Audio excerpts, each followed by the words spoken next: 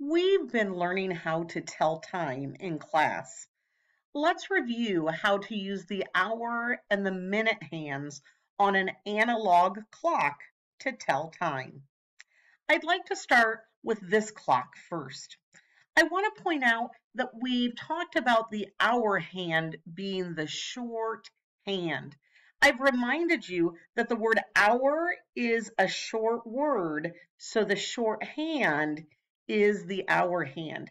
I also referred to the short hand as the baby hand. And I talk about it that way because we have to take care of the baby hand first. Anybody who has ever had a cranky, crying baby in their house knows before you can do anything else, you have to soothe and take care of the baby. So sometimes I call this the baby hand so that you remember to take care of it first. Oftentimes, that hour hand, shorthand, baby hand will be pointed right at the hour. Right now, if I go straight down from it, I can see that it is pointed to 5 o'clock. So I know my hour is going to be 5.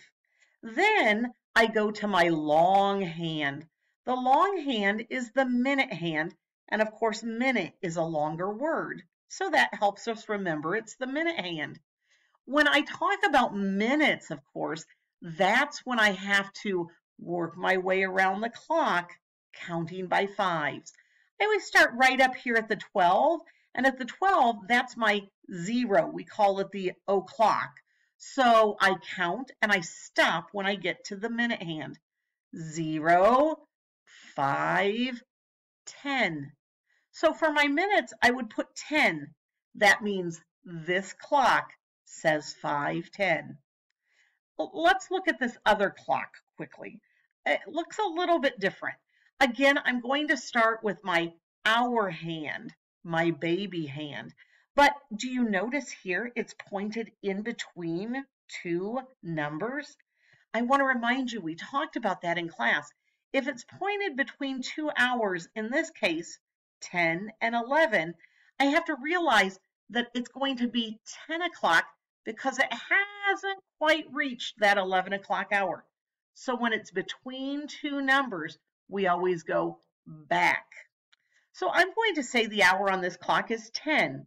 I'm ready to look at the minute hand, the longer hand.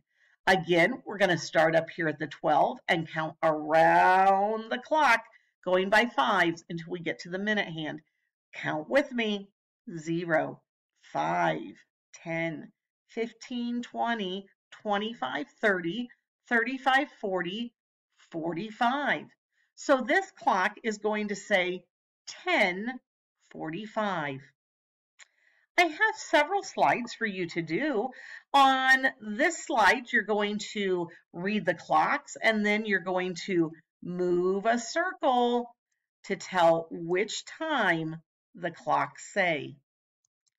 On this slide, you're going to again continue telling the time, but in this case, you're going to double click on each box. This will be the hour box and this will be the minute box. So you're going to do that on a couple pages. And then I have this page for you where you're going to tell the time down on the clocks. Up here, I have times listed. You are going to simply click and drag the times to the appropriate box. Okay, take your time.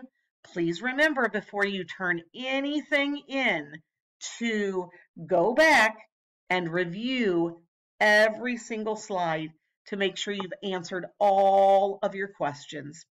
All right, show me what you know.